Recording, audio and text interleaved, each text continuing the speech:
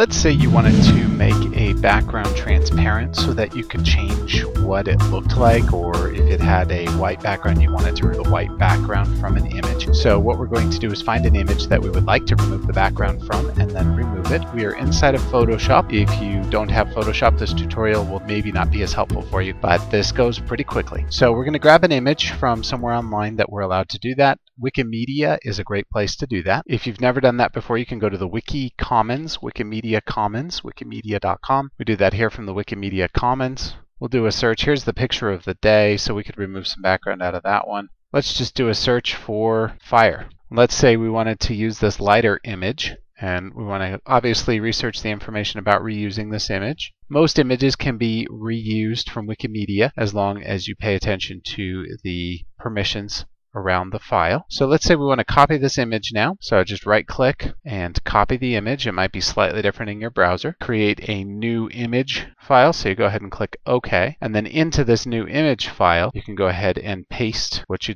grabbed. So now we've got this lighter and it's got a white background. It's got some shadowing around it. Maybe we want to remove all that just so that we can have just the lighter. So we're going to go layers, and you'll see there are two layers here. First, we want to remove this background layer. So you do that to just double click on it and then go ahead and click OK. And then you can either right click and delete the layer or just press your delete button, and that's going to remove the layer. Now we're going to use a tool that is really a nice tool, Magic Wand tool. And up here you can set the tolerance for the Magic Wand. So you can see pretty much it's already selected this line properly the way I would like it selected, but it's having a hard time here underneath. Well, we can press the Shift button, and while holding the Shift button, you'll see it changes the option up here when I press the Shift button. And what I want to do then is hold the Shift button and left click, and it's going to give me the option to select more of this image while I do that. Again, I'm going to click in here, clean up some of these spots, make sure that I'm getting close to the lighter where I want to be. You have to do this kind of carefully because you might end up getting rid of more than you want. So as you're doing it, just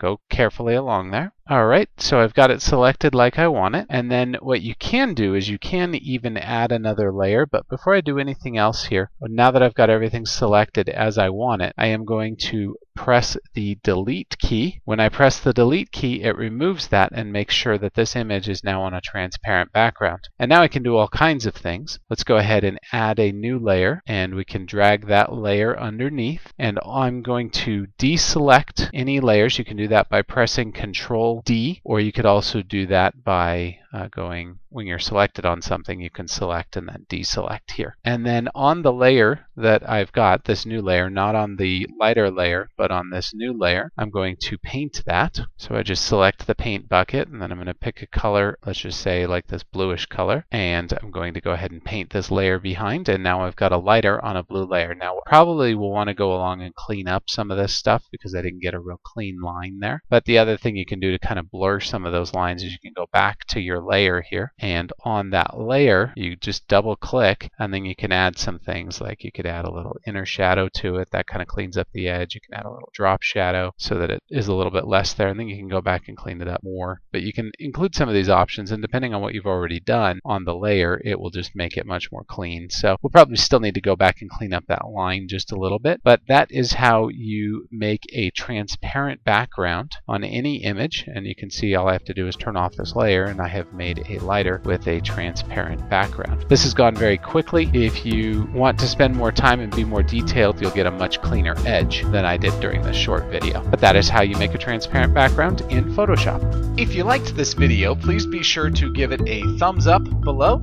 Be sure to subscribe, as we have more helpful videos almost every single day. If you have any questions that we can answer for you, please be sure to come and visit us at showmehowtodothis.com.